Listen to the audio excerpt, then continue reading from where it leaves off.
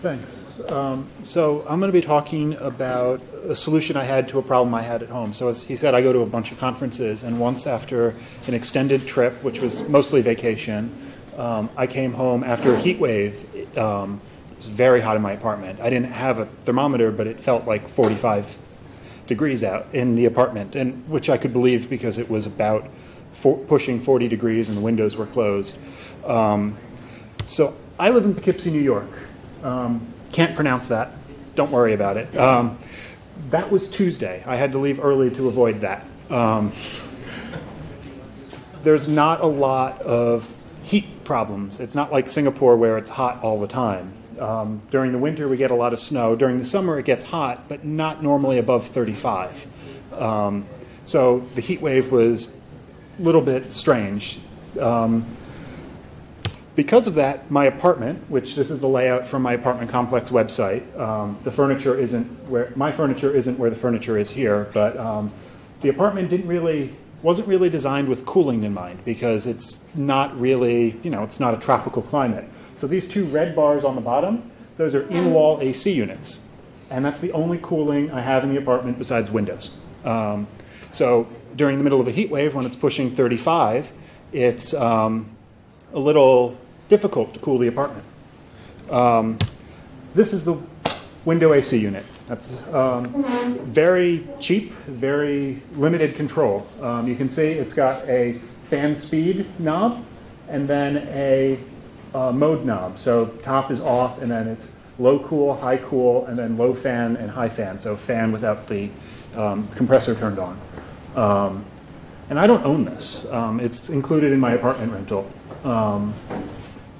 So I was, trying to figure out how can I avoid this where my apartment's on fire, because I have a lot of computer equipment in my apartment because I'm a nerd and computers and collecting things kind of go hand in hand. I didn't want, to come home to that heat and potentially damage on any of my equipment.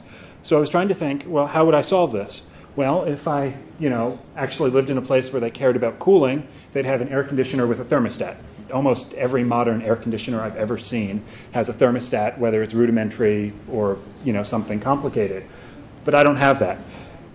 So I decided I'll build one. So to start the process of building a thermostat, you have to look at what it is. And it's as basic of a closed-loop control device as you can think of. You set a point, you control the device, and you sense the temperature, and you just loop on that. It's pretty simple. So I needed to come up with an approach to do those two things.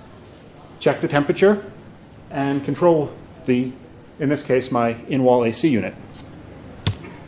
So how would I control that AC unit? Well, I don't own it, so I can't take it apart. My first inclination would be to rip it apart, figure out how the control circuitry works, splice in a wire, and control it with a microcontroller. I don't own it. I think the apartment complex would not be too happy with me if they have, when I move out whenever, they come in and they see wires sticking out of the AC unit. So I decided not to do that. I also have no idea any information about that AC unit. That picture, literally the only identifying mark on it is the GE logo. I have tried to rip the front cover off, which I accidentally ripped the unit out of the wall. There's no information anywhere about specifically what model it is or how any of the internal electronics work. So I had two ideas. I can put a relay on the outlet and just turn it on and off that way and leave the switch on and just have relay control power to it. Or I could come up with some convoluted robotic arm thing to turn the knob. Went with the relay. As fun as robotics would be, I don't think I'd be done if I tried doing that. And because of the layout of my apartment, I don't want to be running control wires to that relay. So having a wireless relay to control switching on and off the AC would be ideal. So what I decided to use was Z-Wave. Z-Wave is a popular home automation network framework that's run by a company. The other popular one in this space is Zigbee. I've used Zigbee before, mostly in college for my senior design project. And I would have used that if I was building my own devices. But because Z-Wave is sponsored by a company and has licensing around access to the network protocol, the devices that come out on it are much more interoperable and compatible with each other. And my issue with Zigbee in the past was all of the devices that you buy, it's a spec from the IEEE. It's not, it doesn't always work 100%. And if I was building a device, I'd want it to be open all the way down. Z-Wave has open protocol specs and API specs for interacting with them, but the actual hardware for the network communication is not open. So that, I wish it was, but it's not. So, but because of the compatibility, it's very useful, especially for buying things off the shelf instead of building relays or whatever Z-Wave connected device. And they've got hundreds or thousands of devices out there. So I decided to use Z-Wave, and then I looked at how I would control that on a computer. And there turns out there's a very well-built open source library for interacting with Z-Wave devices. You can buy a little USB stick that has a Z-Wave transceiver in it, and you use to set up the mesh network for all of the devices in your home. And then OpenZ-Wave is a little C library with Python bindings that talks to it. So I just used that. And then I bought that switch, which was rated for the current of the AC unit, which I had to measure because I have no idea how much current it actually draws.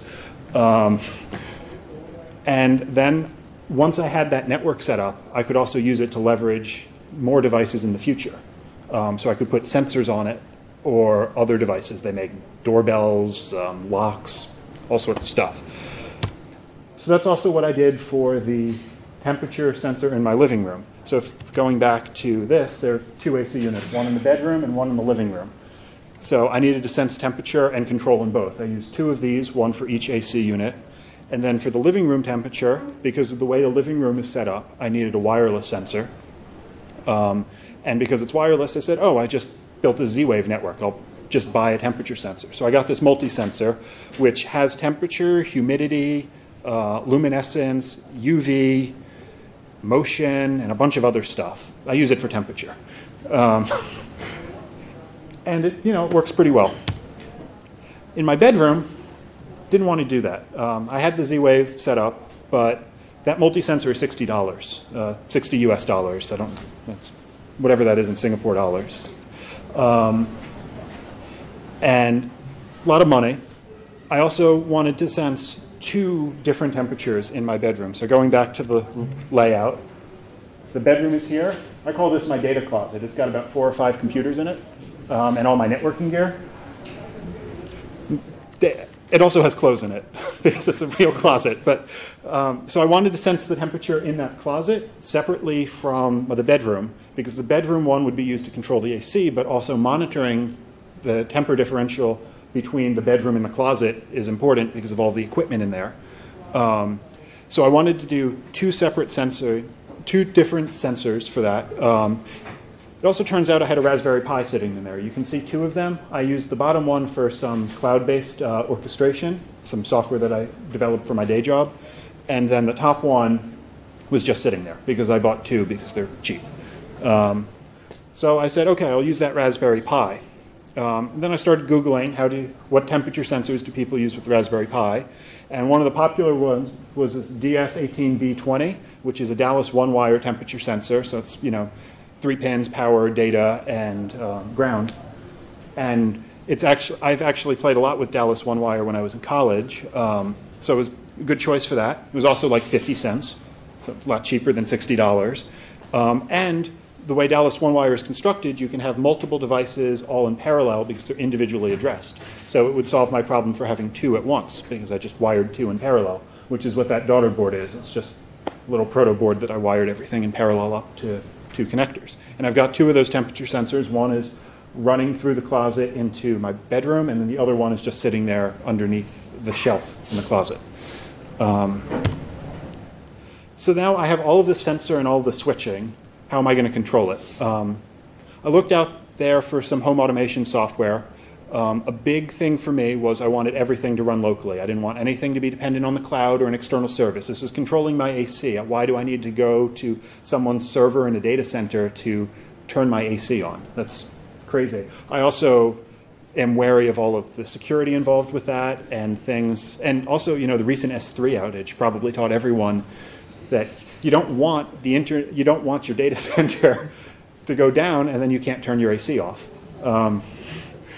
So I was looking at things that I could host locally. Came across Home Assistant, which I have some friends who are very active on using and developing. And then there were some other ones out there, but Home Assistant really spoke to me because it's written in Python, and I do a lot of Python development. It's fully open source, and it supports like everything. I mean, right now there are over 600 components, and that number keeps growing every release. And because it's Python, it's super easy to write a new component to control any random device, or they even do cloud services. So if you have a cloud service for home automation, it can talk to that pretty easily and integrate it into your local home automation platform. So I decided to use Home Assistant to control it. Another advantage with Home Assistant is it also has really great Z-Wave support with OpenZ-Wave. So I said, okay, how am I going to set up a thermostat in Home Assistant? Well, these are the ones they support today. I don't have any of them because I'm building it myself. Most of these are like off-the-shelf things. There's this generic thermostat, which I ended up using. Didn't use it at first, though, because Home Assistant lets you write automation rules. So I plugged in all of my sensors and all of my switches, and I went about writing all of the rules for how an air conditioner thermostat would work and tried to get it to do the thing. And it turns out it didn't work because automation rules are edge-triggered, and AC is not. But it turns out someone had already had this problem and wrote a generic thermostat module, which I needed to massage to work for an air conditioner because it was designed for space heaters originally. But after throwing some code and getting that merged upstream, I was able to have a generic thermostat module which could control my AC. So you just define which pair of sensors and switches control an AC. And then it lets you set a temperature. So this picture is a screenshot that I took yesterday from my Home Assistant setup at home. This is the web interface for it. And I just clicked the living room thermostat, and I'm sorry it's so small. I should have cropped it more. So here is the set temperature of 25°C, and you can see because the AC is off and it's also freezing cold and the heat is on in New York, it's not even coming close to 25°C. But yeah, that's the basics of what that generic thermostat module gives you. But the other thing it gives you is, an interface, a software interface to control it. Oh, sorry, I forgot my own slides. This is out of order. I apologize.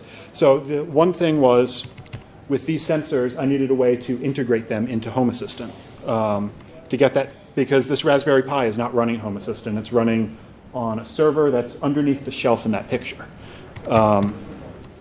So I needed a way to get the Dallas one-wire temperature sensors from the Raspberry Pi into Home Assistant. So I wrote some software that polls the sensor and pushes it over MQTT, and Home Assistant can listen to an MQTT broker and subscribe to messages and treat that as sensor data. So that's what I leveraged, and I wrote this software, Dallas MQTT, which lets you have an arbitrary number of sensors. It has a YAML file that you define which sensor addresses to use, and then it just pushes those over MQTT with periodic polling that you set up, and it's multi-threaded to handle arbitrary number of sensors. Right now it only supports one sensor type, which is the one-wire thermal temperature sensor from the Linux kernel driver. That's because it just cats that file and pushes it on MQTT after decoding it. But it's written in a way where if I had other sensors in the future, or anyone had other sensors in the future, they could add on to it. And that's also written in Python because it's really easy. So one of the issues I had when I first set this up was cycle time. Something people don't really think about, because when they buy a thermostat, when they buy an AC unit, the thermostat's integrated and all of this is done, wasn't done for me. So I plugged everything in, turned it on, said, okay, let's set it to 25°C. It's the middle of summer, it's really hot. And this is what happened. You can see it's spiking like crazy. The living room was on for 4 minutes, off for 2 minutes, and just going like that. And bedroom was about the same. It's a little bit smaller of a room, so it was whatever. turns out ACs are really inefficient for about the first 10 or 15 minutes. Depends on the AC unit, and since I don't have the data sheet for mine, just guesstimating. That was a problem. So I had to introduce the concept of hysteresis to Home Assistant, pushed a patch, and now it's a little bit more spread out. Still some work to do. This was an earlier version. The problem also with this presentation is it's in the middle of a snowstorm, so I don't have any data from more recent patches because the AC is turned off. So this is from September, and the other one is from August. But it's slow, working it so that I'm integrating efficiency of the AC into the software. Right now it's done by hand. In the future, I would like to use real-time data from that switch, which also measures power consumption, to try to figure it out, because I could graph power consumption, figure out efficiency curves based on that just by analyzing the data. But for right now, it was just, I was able to solve it by introducing the concept of hysteresis to Home Assistant's thermostat module. So now that I had everything working, I wanted to see what else I could do. So I started looking at the home automation rules in Home Assistant. This is a basic rule. Most thermostats that you buy today have set points that you can set throughout the day. So if it's after midnight, you turn the AC off so you're not wasting power. So I started experimenting with automation with that. So that's what this rule is. I'm a night owl, so after 12:30 a.m., turn the AC to 30 degrees, which won't ever turn on normally in New York. And then after 9:30, ignore that rule. That's all it says. And you can see it's pretty straightforward YAML syntax to define that. And that was the starting point for writing automation rules, for figuring out, okay, what can I do with, now that I have a computer controlling my AC, what else can I do with it? The first thing that popped in my head was location tracking and geofencing. So it's a computer. I've got multiple computers on me all the time.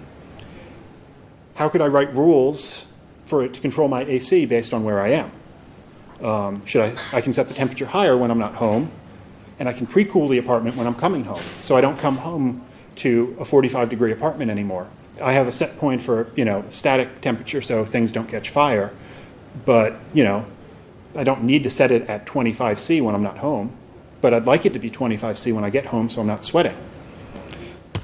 So I looked at what Home Assistant offered, and they had a module for something called OwnTracks, which is an Android and iOS app that's open source that just reports your location over MQTT. And you can push MQTT to a cloud service. I think a lot of the cloud providers have IoT things now that have just an MQTT broker, or you can run your own. And since I was conscious of not having services have my data, especially location data, I said, okay, I'll just run an MQTT broker, and I've got it encrypted and blocked off, try to be secure. And then it just, it reports where I am. I was looking at the map earlier today. It knows I'm in Singapore. It doesn't do anything because it's a snowstorm and the AC is off, but I could write a rule based on that. So now that I have piped my location info into Home Assistant, I can control how the AC functions based on my normal schedule when I'm at home. So I work from home, and to get out of my apartment so I actually talk to people, I work from Starbucks for a couple hours at least every day. So I wrote a rule that says, okay, when my phone is at Starbucks and leaves, wait 5 minutes and then set my temperature to 26. So that the wait 5 minutes is because of the time it takes me to drive from my house to Starbucks, and through experimentation, how long it takes to cool off the apartment. And then the temperature is so it's cool. So it pre-cools my apartment as soon as I leave Starbucks, which I think is pretty neat. And I've started writing rules for this for other common locations that I go to, like the airport. So where am I going to go with this? Well, that location example taught me that with more sensors, you can have more automation, and even in combinations that you wouldn't have thought of. So the thing I was talking about before with the adjustable hysteresis, maybe doing that automatically with power usage collection, which is something that I need to fix on the Z-Wave sensor side. You could do something there. Another thing is my parents have solar cells at their house. I don't have them in my apartment, but they have solar cells in their house, and that's fully metered.